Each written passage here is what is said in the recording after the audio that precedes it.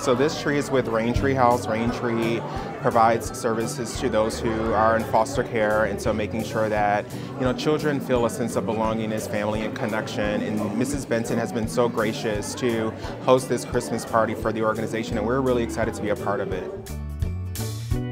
Our mission is to provide services and to enrich the children, to give them more independent lives, to make sure that they receive the things that they've missed out on for many, many years.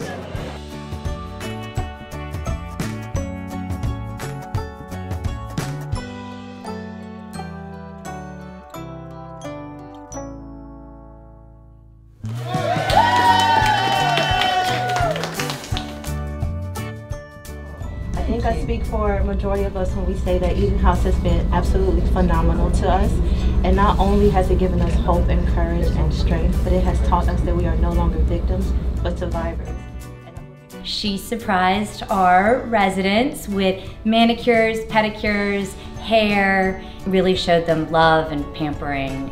The love that we hope that we can provide to our residents to really support their healing.